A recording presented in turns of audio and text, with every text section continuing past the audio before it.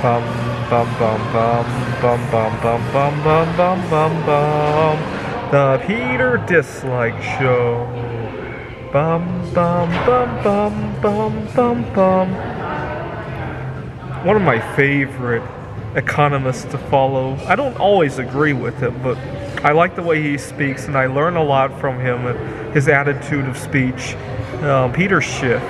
I've been watching him since the Great Financial Crisis. And I gave his show a little bit of a nickname. His show would come on and it would go bum bum bum bum, and he would say the Peter Schiff Show. And I thought it sounded a lot like the Peter Shit Show. And he likes to talk shit about the economy, right?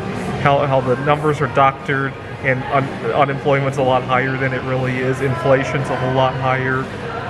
And so how you need to get out of the U.S. stock market, buy emerging market stocks, buy gold. He doesn't like strategic metals though. He doesn't even like platinum and palladium. So you can only imagine his attitude toward bismuth or tantalum or some of the other strategic metals, right?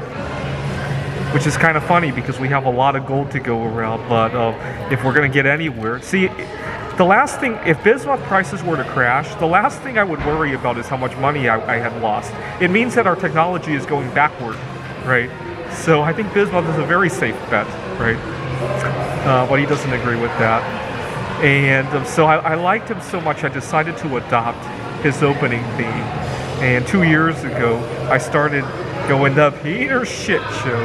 And saying shit wasn't enough for me. I had to put my middle finger up. And unfortunately, I started getting a lot of dislikes. Now, my entire life is just one giant dislike, right? People disagree with my ways of life, my choice of hobbies, my choice of romance, my choice of career paths. And unfortunately, it would be one thing if people simply disagreed with me, but a lot of times, I work in a very social environment, a lot of times disagreement means that you're out, right?